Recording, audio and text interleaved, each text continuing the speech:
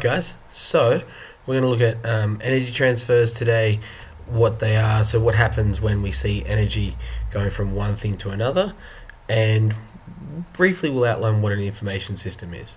So, as usual, these are our dot points, okay, and these are our outcomes for today. So what we want to do is we want to be able to, by the end of this, you should be able to do these things. Define energy in different forms. Explain with examples what an energy transformation is. Describe, you can hear my daughter in the background. Describe what an information system is. Explain the difference between analog and digital systems with everyday examples of both.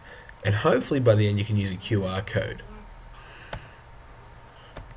Okay, so energy, basically, it's the ability to do work. That's what we say, and what that means is it's the ability to cause something to change.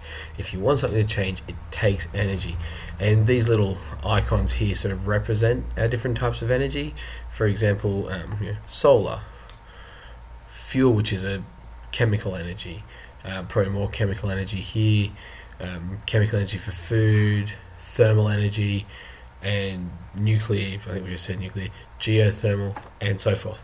Alright, so the symbol for energy is E, so as in, E, we're back on the crappy, so when we see this formula, the E equals energy, okay?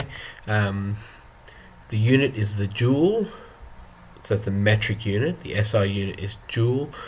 Which doesn't have a capital, but it has a capital J for the symbol for the unit.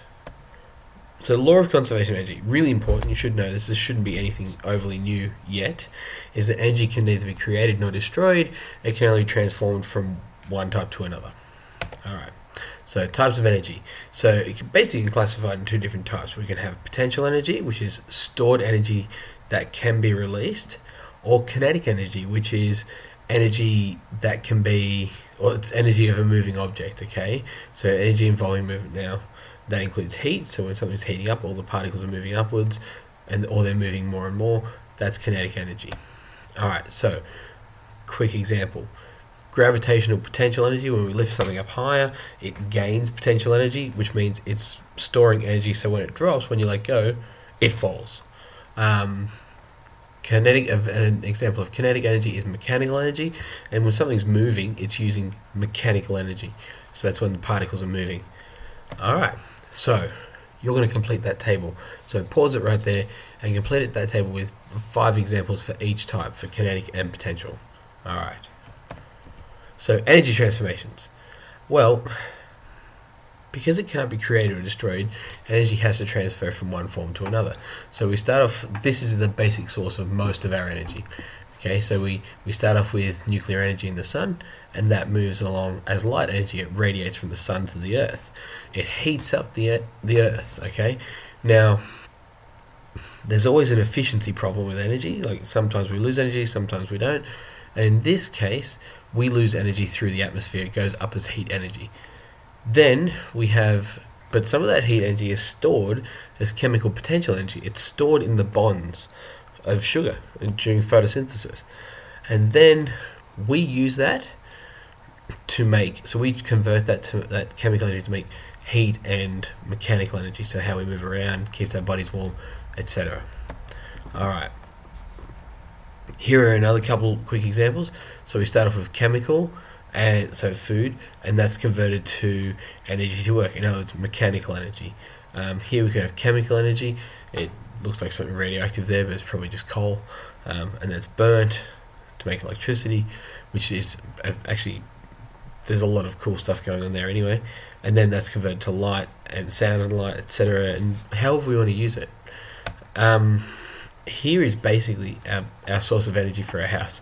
So we start off with coal, unfortunately, and then we heat water. Now what you do is you heat water, you make some turbines turn, and that then generates electricity, which travels through the wire, which then gets to your house, and obviously there's a lot of steps in between there, and then you boil a jug, charge your phone, whatever. See, so that's energy and energy transformation. So it's drawn like a food chain. There are arrows in between.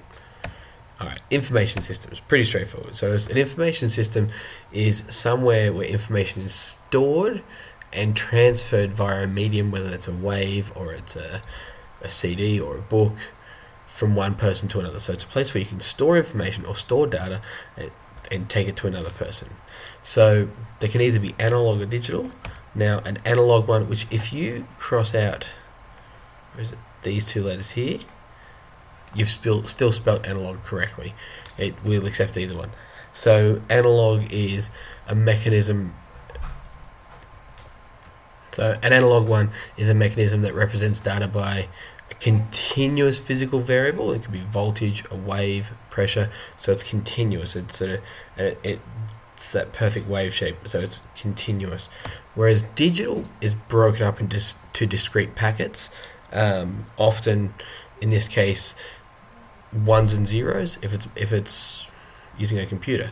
So digital means it's split into discrete packets of on or off, and there's no in between variables. And that's the difference between a record, like a vinyl record, which has the grooves in it to play music, and a CD, which has on off, ones and zeros. All right, so we use a bunch of these on a daily basis. The D means it's digital, and the A means it's analog. So body language is an analog, it varies in between. QR codes, that's digital. CB radio, because it uses radio waves, that's an analog thing. And mobile phones, they're interesting because they went from analog to digital. Compact disc, again, ones and zeros, that's a digital system, and so forth. I want you to produce a table with 10 examples of both analog and digital information systems. All right. So here we see a tap a key for Morse code, and semaphore. Now semaphore is a digital system because it's broken up into discrete. There's no in between. CD, also digital, and the newspaper. These are all information systems, and we use it. Well, we don't use two of them. We don't use on a daily basis, and yeah, that's it. Okay, so take your notes, make sure you're all set, and see you later.